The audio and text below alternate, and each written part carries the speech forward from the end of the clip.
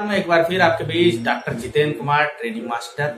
जैसा कि हम अभी डिस्कशन कर रहे हैं कॉन्ट्रासेप्टिव के बारे में, जो कि पहले ऑलरेडी डिस्कस किया है वीडियो में। आज हम बात करेंगे importance of role of pharmacist in family planning. Family planning में जो फार्मासिस्ट का रोल है क्या क्या है, एजुकेशन अवेयरनेस क्या है, और education about the gap between the children's and contraceptives and PHC sub centre and centre, बहुत से जो है इम्पोर्टेंट रोल है, वो हम नोट के माध्यम से आपको बताएंगे।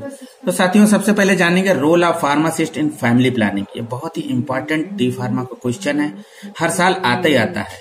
तो pharmacist work in various capacity through out the country in most of the villages and towns. जैसा कि इसमें बताया गया है, फार्मासिस्ट जो है पीएचसी, सीएचसी, सब सेंटर, गांव और विलेज हर जगह काम करते हैं। In most cases pharmacist serve as a link between the public and doctors. Pharmacist हमेशा जो है डॉक्टर और पब्लिक के बीच का मीडिएटर रहा है। जैसे कि फार्मासिस्ट अवेयर कराता है, पब्लिक मेडिसिन के बारे में बताता है, उसी तरह से जो है फैमिली प्लानिंग के बारे में भी फार्मासिस्ट एजुकेशन अवेयरनेस का काम करता है। So it is likely that pharmacist came across a number of people with their own beliefs about family planning. The illiterate and less educated people are not aware. जो अनपढ़ लोग होते हैं या कम पढ़े लोग होते हैं, उनको जो है फैमिली प्लानिंग के बारे में अवगत कराना फार्मासिस्ट का बहुत बड़ा रोल है।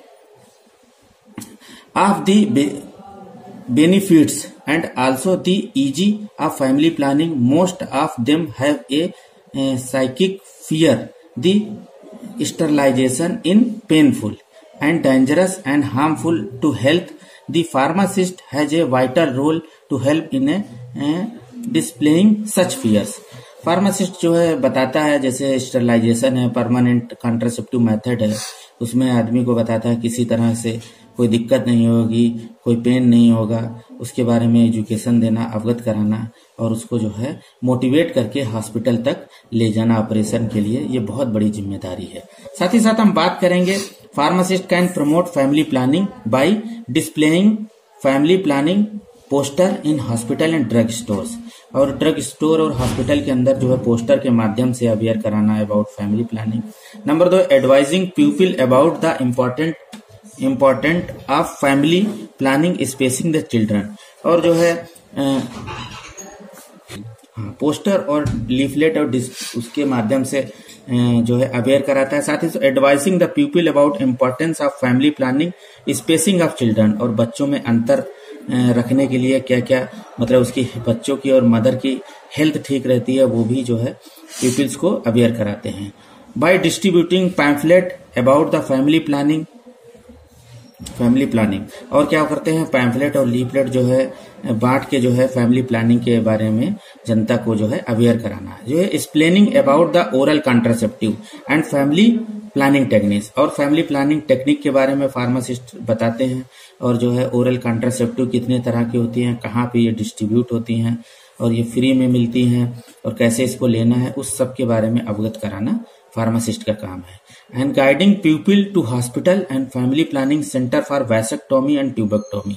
और फार्मासिस्ट क्या करता है कि जो लोग हैं उनको जो है पीपल्स को, जनता को अवेयर कराते हैं कि 2 बच्चे होने से या 2 या 3 बच्चे होने से, 2 बच्चे होने के बाद अब वैसेक्टोमी होता है कि मेल पुरुष में जो है जो ऑपरेशन होता है, परमानेंट मेथड है कॉन्ट्रासेप्टिव का, उसको हम वैसेक्टोमी कहते हैं।